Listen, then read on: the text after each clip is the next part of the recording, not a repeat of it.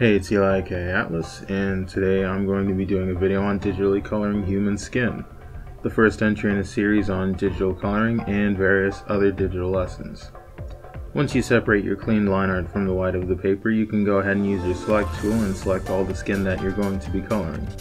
And for those who haven't seen it or don't know why they need to do it, I've done a video on how to separate your lines from the white of the scanned page. It's a useful technique for when you want to color your lines from black to another color like brown, which works great for skin tones, which I actually end up doing much later in the coloring process. The video will be linked in the cards. The key to coloring skin to look natural but still vivid and vibrant in a stylized way that I personally like is to mine the planes of the face. I've done several videos on this as well, and I'll link a few in the cards as well. Before we get started, I'd like to say that this is all based on my personal style of coloring and on my personal experience and techniques that I use.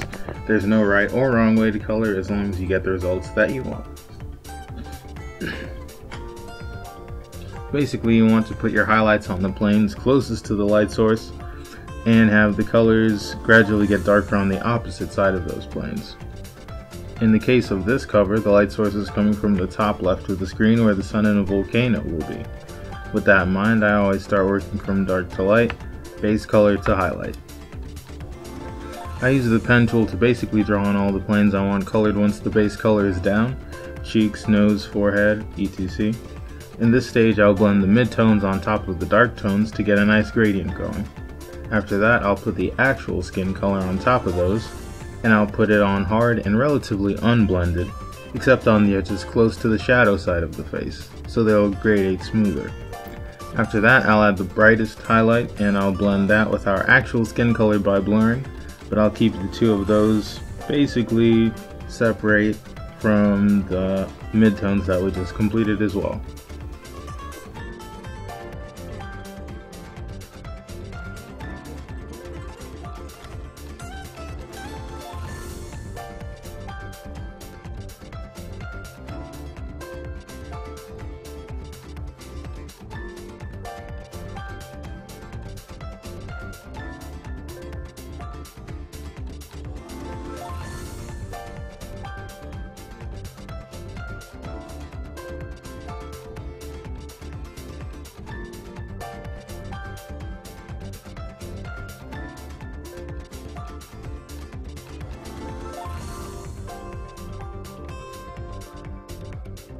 When coloring other elements like the arms, hands, and such, it's easier for me to color thinking of top and bottom, face, and underside.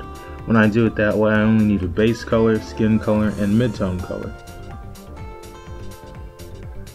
The process of coloring everything is similar to doing the face, but a bit simpler since I can use the skin color as the highlight, base color as the shadow, and the midtone as the neutral color between.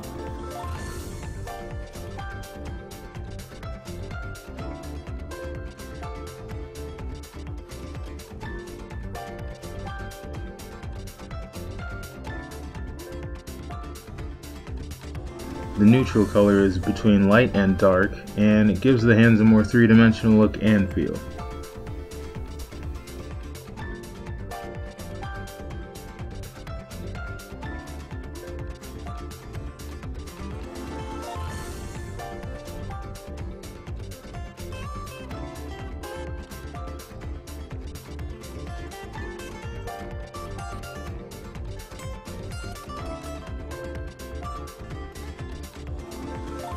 In the event there's a light source with its own specific color, I'll always separate that color from the skin by placing a slim outline of the base color between them.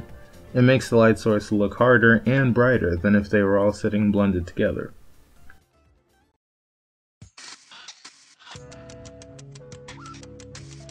The neutral color can be placed on top of the shadowy base color for sections that you want just slightly darker, but not quite as dark as the shadow color.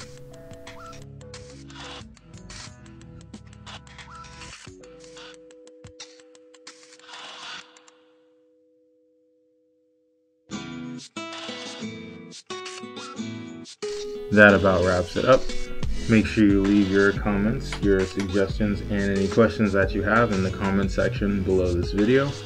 Thank you for watching. Make sure you like, subscribe, all that good stuff. I have plenty more content like this, more in-depth tutorials, more in-depth lessons, speed drawings, and such like that on my channel. So make sure you subscribe and hit the bell icon to get all the notifications of when I upload.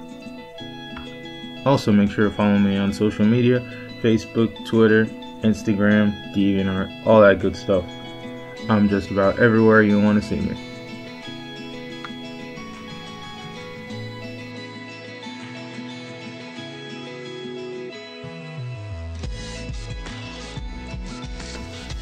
Thank you for watching.